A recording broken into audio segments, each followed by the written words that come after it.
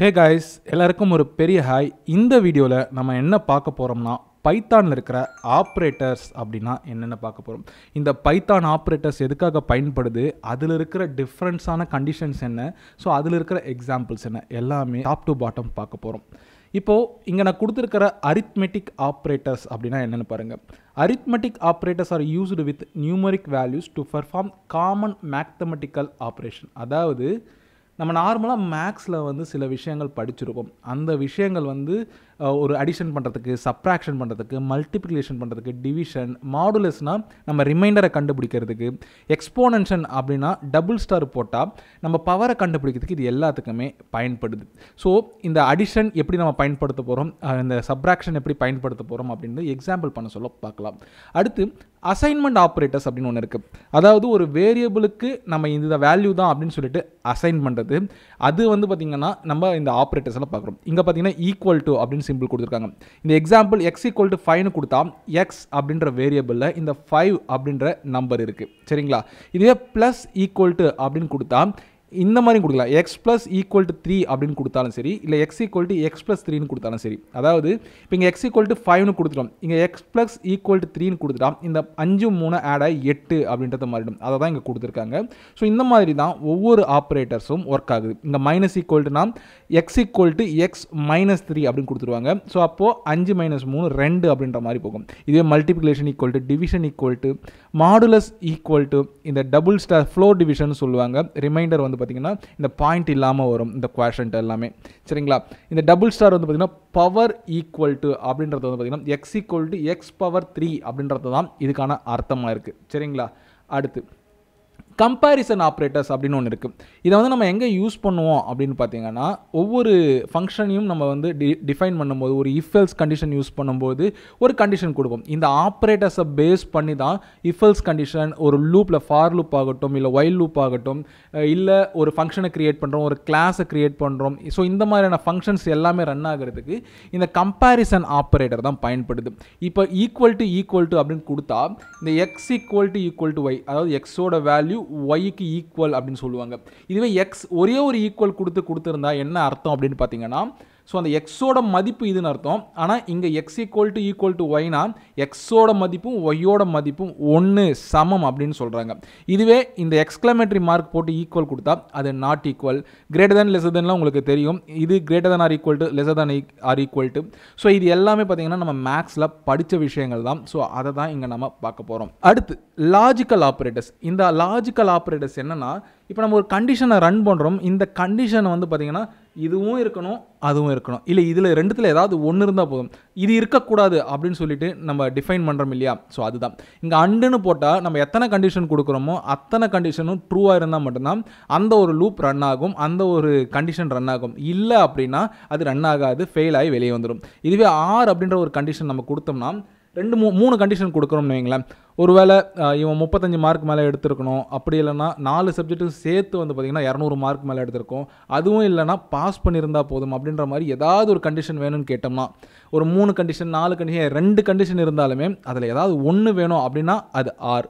இதுவே எனக்கு கொடுக்குற எல்லா கண்டிஷனும் சாட்டிஸ்ஃபை ஆகிருக்கணும் அப்படின்னா அண்ட். இதுவே நாட் யூஸ் பண்ணோம் அப்படின்னா, நாட் எதுக்காக பயன்படும் அப்படின்னு பார்த்தீங்கன்னா, எனக்கு இது இருக்கவே கூடாது, அதாவது இப்போ எக்ஸ் ஈக்குவல் டு 5 அப்படின்ற வேல்யூ மட்டும் எனக்கு வேணாம், மற்ற எந்த வேல்யூ வந்தாலும் பிரச்சனை இல்லை அப்படின்னு சொன்னால் எக்ஸ் நாட் ஈக்குவல் டு அப்படின்னு சொல்லிட்டு நம்ம போட்டுட்டு நம்ம கண்டிஷன் ரன் பண்ணோம் அப்படின்னா இந்த நாட்டில் இருக்கிற இந்த வேல்யூ வந்து பார்த்திங்கன்னா ஃபங்க்ஷன் ஆக ஆரம்பிச்சிடும். அடுத்து ஐடென்டிட்டி ஆப்ரேட்டர்ஸ் அப்படின்னு ஒன்று இருக்குது, மெம்பர்ஷிப் ஆப்ரேட்டர்ஸ் அப்படின்னு ஒன்று இருக்குது.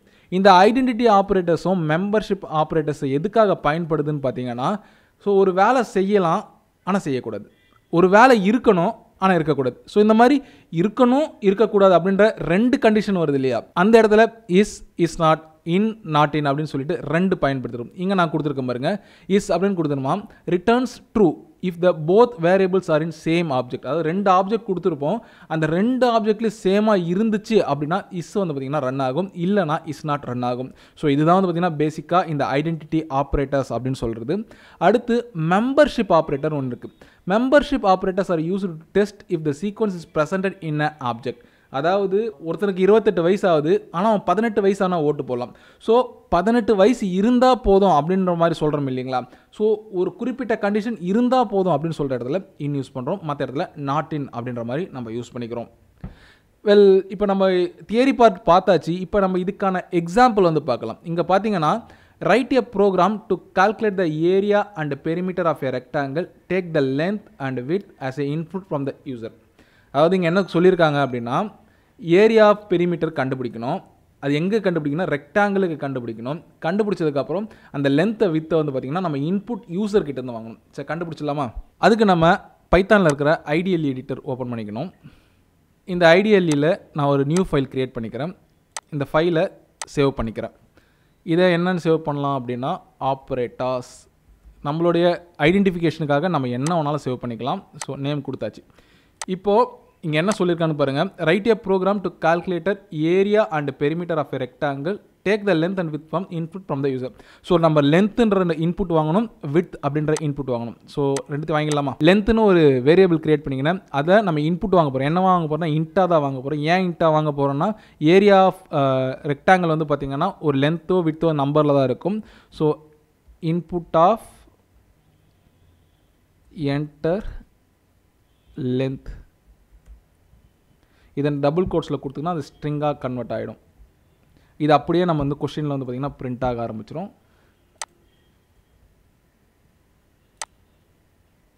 இதை நான் க்ளோஸ் பண்ணிக்கிறேன். அடுத்து width equal to int of input of enter width அப்படின்னு நான் கொடுத்துட்டு ஒரு இன்புட் கேட்டுட்டேன். சின்டாக்ஸை க்ளோஸ் பண்ணிக்கணும். இப்போ நமக்கு என்ன கேட்குறாங்க அப்படின்னா, ஃபஸ்ட்டு வந்து area of perimeter area and perimeter கண்டுபிடிக்கணும். ஏரியாவுக்கு பெரிமீட்டர் பார்த்தீங்கன்னா லென்த் இன்ட்டு பிரெத், கரெக்டுங்களா? Area equal to length into with. Length into with எப்படி வேணால் கொடுத்துக்கலாம். நம்ம வந்து இங்கே வேரியபிளில் நம்ம மல்டிப்ளை, இங்கே வந்து வேல்யூ வந்து நம்ம யூசர் கிட்ட வந்து வாங்கிடுறோம். இந்த ஏரியா அப்படின்ற ஒரு வேரியபிளுக்கு வந்து பார்த்திங்கன்னா இந்த லென்த்தையும் வித்தையும் நம்ம மல்டிப்ளை பண்ணுறோம் அப்படின்றத கொடுத்துட்டேன். நெக்ஸ்ட்டு பெரிமீட்டரை கண்டுபிடிக்கணும். பெரிமீட்டர் ஈக்குவல் டு, அதுக்கு என்ன formula, 2 into length plus with அப்படின்றது ஃபார்முலா. அப்போ நம்ம 2 போட்டாச்சு. இங்கே ஸ்டார் 2 இன்ட்டு ஒரு ப்ராக்கெட்டை ஓப்பன் பண்ணிக்கின்னு அங்கே இருக்கிற லென்த் ப்ளஸ் வித் ரெண்டுத்தையும் போட்டு நம்ம ஆட் பண்ணிக்கினா போதும். இப்போ இந்த இடத்துல நான் ஏரியாவை பிரிண்ட் பண்ணிக்கிறேன், பெரிமீட்டரை பிரிண்ட் பண்ணிக்கிறேன். பிரிண்ட்டில் ஏரியா செஷன் இதை நான் பச்சை கலரில் கொடுத்துருக்கேன் இல்லையா. ஸோ இது இந்த டபுள் கோட்ஸில் கொடுத்தா ஸ்ட்ரிங், அது வந்து நம்ம ரிசல்ட்டில் பிரிண்ட் ஆகும். இப்போ நம்ம ரன் பண்ணி பார்க்கலாம். என்டர் லென்த் வந்து நான் ஒரு 25 மீட்டர் கொடுத்துக்கிறேன். அடுத்து வித்தில் வந்து பார்த்திங்கன்னா ஒரு 30 மீட்டர் கொடுக்குறேன். எரர் வந்துருக்கு. என்னென்னா நான் இங்கே பெரிமீட்டருக்கு ஸ்பெல்லிங் தப்பாக கொடுத்துட்டேன். பெரிமீட்டர். ஓகே, இப்போ நான் வந்து மறுபடியும் ரன் பண்ணுறேன். என்டர் லென்த் வந்து அதே 25 கொடுத்துக்கிறேன், 30 கொடுத்துக்கிறேன். இங்கே பார்த்தீங்கன்னா ஏரியா வந்து 715 வருது, பெரிமீட்டர் 110 வருது. ஸோ இவ்வளோ தான் இந்த ப்ராப்ளம். நெக்ஸ்ட் வந்து பார்த்திங்கன்னா, write a script to check whether a given number is even and greater than 10 at the same. சரிங்களா? இதுக்கு if else அப்படின்ற ஒரு கான்செப்ட் இருக்குது. இந்த if else அப்படின்ற கான்செப்ட் வந்து பார்த்திங்கன்னா நம்ம அடுத்து பார்க்கலாம். அடுத்த question, write a script to check whether a given number is even and greater than 10 at the same time. அதாவது கொடுத்துருக்கிற நம்பர் வந்து ஈவனாக இருக்கணும், அதே நேரத்தில் கிரேட்டர் தென் 10ஆகவும் இருக்கணும் அப்படின்றது மாதிரி சொல்லணும். ஸோ அதுக்கு என்ன கான்செப்ட் யூஸ் பண்ணலாம் அப்படின்னு பார்த்தீங்கன்னா, இஃப் எல்ஸ் அப்படின்ற ஒரு கான்செப்ட் யூஸ் பண்ணலாம். இந்த இஃப் எல்ஸ் அப்படின்ற கான்செப்ட் வந்து பார்த்திங்கன்னா தெளிவாக பார்க்கலாம் கொஞ்சம் நேரத்தில். ஸோ அதுக்கு முன்னாடி நான் வந்து கொடுத்துக்கிறேன். ஏ அப்படின்ற நம்பர் வந்து பார்த்திங்கன்னா இன்ட் ஆஃப் வழக்கம் போல் input of enter A number அப்படின்னு கொடுத்துக்கிறேன். என்டர் ஏ நம்பர் அப்படின்னு கொடுத்துட்டேன். அடுத்து வந்து பார்த்திங்கன்னா இங்கே சின்டாக்ஸ் க்ளோஸ் பண்ணவே இல்லை, க்ளோஸ் பண்ணிக்கிறேன். நெக்ஸ்ட்டு இஃப் அவங்க என்ன கேட்டிருக்காங்க, கிவன் நம்பர் வந்து ஈவனாக இருக்குமா கண்டுபிடிக்கிறாங்க. ஸோ இப்போ ஈவன் அப்படின்னா இப்போ அதுக்கு சொல்கிறேன் பாருங்கள், if A mod 2 equal to 0 அப்படின்னு வரும். இதுக்கு என்ன அர்த்தம்னா, மாட் அப்படின்னு நம்ம பயன்படுத்தணும் அப்படின்னா நமக்கு ரிமைண்டரை கொடுக்கும். அது எப்படி கொடுக்கும் அப்படின்னு பார்த்தீங்கன்னா, அதுக்கு நான் ஒரு ஒயிட் போர்டை ஓப்பன் பண்ணிக்கிறேன். ஜாம்போர்ட் நான் கூகுள்லேருந்தே ஓப்பன் பண்ணிக்கிறேன். ஒரு சின்ன எக்ஸாம்பிள் வந்து உங்களுக்கு நான் சொல்லி கொடுத்தேன் அப்படின்னா ரொம்பவே ஈஸியாக புரியும். இப்போ நான் ஸ்கெட்ச் எடுத்துக்கிறேன். இப்போ டிவிஷன் பார்க்க போகிறோம். 10 அப்படின்ற நம்பரோட ரிமைண்டர் என்ன அப்படின்னு கேட்டாங்கன்னா நம்ம என்ன பண்ணுவோம், 2ஆல் டிவைட் பண்ணினா 5 × 2, அதாவது 5 × 2 = 10. அப்போ 10ன்னு போட்டுட்டு ரிமைண்டர் 0ன்னு போடுவோம். கரெக்டுங்களா? இதே வந்து நான் 9 அப்படின்ற நம்பருக்கு ரிமைண்டர் கண்டுபிடிக்கணும். அப்போ அதுவும் 2ஆலே வைக்குங்க. ஏன்னா ஈவனாக இருந்தால் தான் 0 வரும்.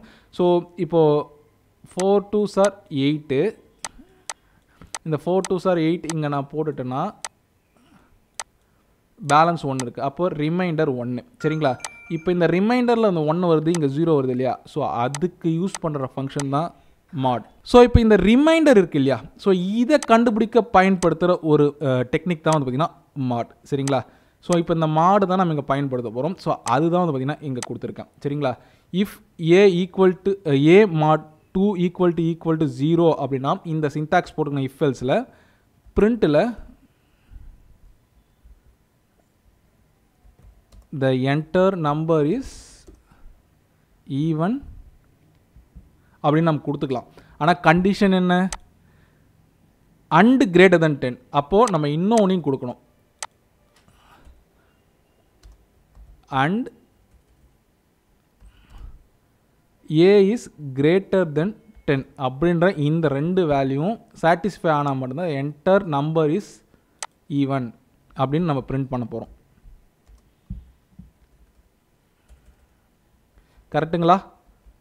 புரிஞ்சிருக்குன்னு நம்புகிறேன். நான் எக்ஸ்பிளைன் பண்ணுறேன் மறுபடியும். எல்ஸ் இல்லை, ஒரு வேளை இல்லை அப்படின்னா இந்த சின்டாக்ஸ் ரொம்ப முக்கியம். Print the enter number is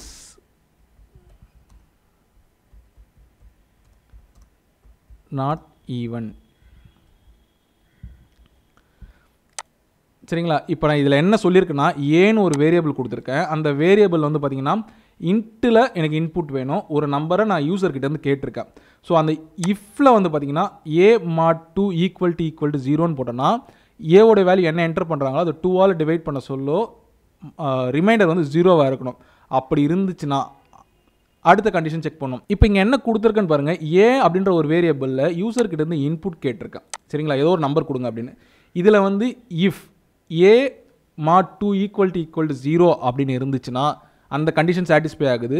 and A is greater than 10. இந்த ரெண்டு கண்டிஷன் சாட்டிஸ்ஃபை ஆனால் தான் இங்கே இருக்கிறது பிரிண்ட் ஆகும். இல்லை அப்படின்னா இது பிரிண்ட் ஆகிடும். சரிங்களா? இப்போ நம்ம ரன் பண்ணி பார்த்துடலாமா? இப்போ என்டர் என் நம்பர்னு கேட்டிருக்காங்க. நான் வந்து ஒரு 24 அப்படின்னு கொடுத்தா த என்டர் நம்பர் இஸ் ஈவன் அப்படின்னு வருது. இதே வந்து நான் 23ன்னு கொடுக்குறேன், த enter number is not even வந்திருக்கு. சரிங்களா? இதுவே நான் வந்து இங்கே கண்டிஷன் கொடுத்துக்கிறது வந்து பார்த்திங்கன்னா கிரேட்டர் தென் 10 இருந்தால் மட்டும்தான் அந்த ஈவன் நம்பரை அக்செப்ட் பண்ணிக்கும். ஒருவேளை ஒரு ஈவன் நம்பரே நான் 10 விட கம்மியாக கொடுத்தா அப்படின்னா த enter number is not even அப்படின்ற மாதிரி வருது. ஸோ இதை பற்றி அடுத்த வீடியோவில் இஃப் எல்ஸை தெளிவாக பார்க்க போகிறோம். ஸோ இது வரைக்கும் சொன்ன எக்ஸாம்பிள்ஸ் உங்களுக்கு புரிஞ்சிருக்கும் அப்படின்னு நான் நம்புகிறேன். இந்த ஆப்ரேட்டர்ஸ் அப்படின்றத நம்ம எல்லாமே தெரிஞ்சுக்கணும். அடிஷன் எப்படி பண்ணுறது, சப்ராக்ஷன் எப்படி பண்ணுறது, நெக்ஸ்ட் வந்து பார்த்திங்கன்னா அசைன்மெண்ட் எப்படி நம்ம பண்ணுறது, ஒரு விஷயத்துக்கு வேரியபிள் இப்படி தான் ரன் ஆகணும் அப்படின்றது எப்படி அசைன்மெண்ட் பண்ணுறது அப்படின்னு நம்ம ஒவ்வொரு எக்ஸாம்பிளில் போக போக வந்து பார்த்திங்கன்னா நிறைய ஆப்ரேட்டர்ஸ் யூஸ் பண்ணுவோம். ஸோ இப்போதைக்கு இந்த வீடியோ பார்த்த உங்கள் எல்லாருக்குமே நன்றி. புரிஞ்சிருக்கும் அப்படின்னு நம்புகிறேன். புரிஞ்சிருந்தால் ஒரு லைக் பண்ணுங்கள். இந்த வீடியோ புரியல அப்படின்னா மறுபடியும் திருப்பி போட்டு பாருங்கள். நான் இதுக்கான நோட்ஸ் எல்லாமே பார்த்திங்கன்னா கூடிய சீக்கிரத்தில் ஒரு சைட்டில் லான்ச் பண்ண ட்ரை பண்ணுறேன். தேங்க்ஸ் ஃபார் வாட்சிங். இவ்வளோ நேரம் பார்த்த எல்லாருக்கும் நன்றி.